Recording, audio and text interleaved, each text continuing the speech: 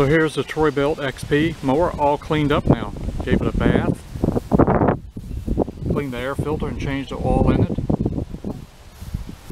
Put the bag on it just to show how it looks.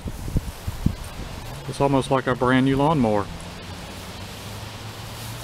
What a difference when you clean something up. This bag was in really great shape. Didn't look like it was hardly ever used.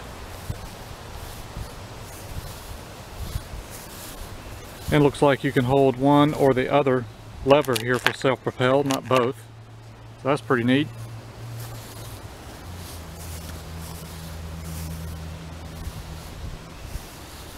Now use that wash port. And it's supposed to clean itself. So I don't know. Some junk fell out of here.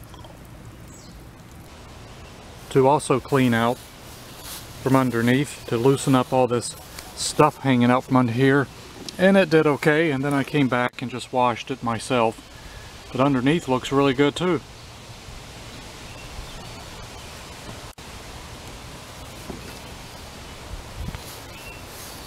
We'll give it a start here. Didn't have to do anything mechanically to this. I'm gonna take the bag off to start it because I don't even want grass to go in here yet. And the next time I cut grass, I'm going to use this Troy-Bilt XP. I just cut this 2 days ago to see how well this thing does. So like a monster mower with a monster engine. Let's give it a start here. Alright, I took the bag off. Let's give it a start. This thing is so clean. It's like a brand new lawnmower. I can't believe this. How nice this really looks. And it started first time. Let's see if it does it again today. Here we go.